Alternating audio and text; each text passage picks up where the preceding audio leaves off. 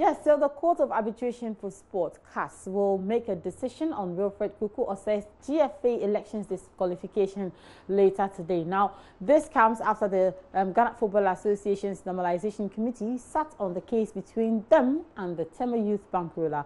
The Normalization Committee was ordered by CAS to have a second look at Wilfred Osei's case before proceeding to hold the elections on Friday. The Court of Arbitration for Sport will then make a final decision on the legitimacy of Wilfred Osei to contest for the position of the GFA president.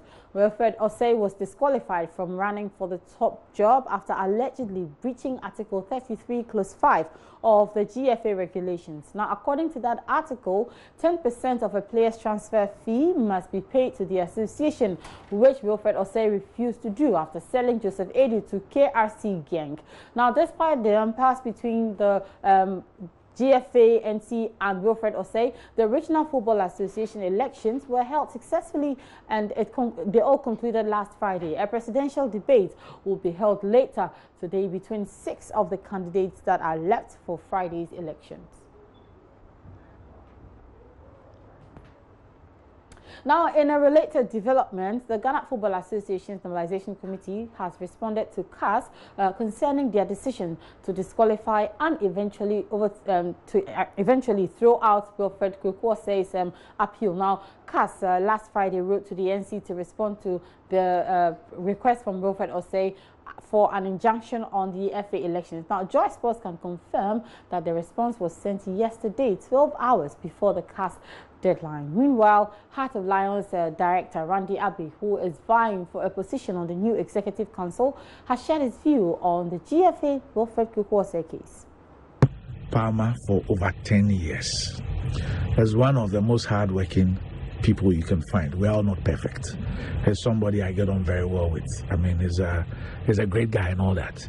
And I know how much he had put himself into this particular election. It's something that he had started working on for quite a long time. You know, he had invested his time, his emotions, his intellect, his finances into this particular thing. So to be hit with what was hit with at the time that it happened, something that is really, really hard to take.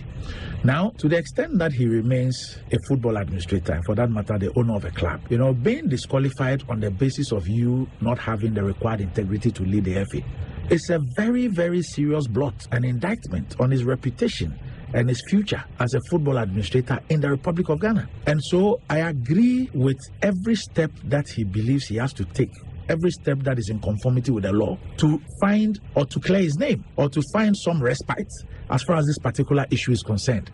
Because you and I will not want to live the rest of our lives with this particular thing hanging, yes, this tag hanging on us. Because people are probably just looking at this election. But you must look beyond this election. Is he going to lead the rest of his life as a football administrator with a tag of not having the requisite integrity to lead the association on his neck for the rest of his life? So I think that is an issue that we need to be less emotive about and to maybe put ourselves in a man's shoes. And all things being equal, Ghana captain or general captain of the Black Stars, Asamoah Gyan, might make his debut for his new Indian club. We'll keep our eyes and ears close to the taps and bring you all the details in our subsequent sports bulletins. This is how I end this afternoon. You can check out myjoyonline.com/sports for more headlines. I tweet at the handle at Babatando. Same for Instagram. Done. I am done.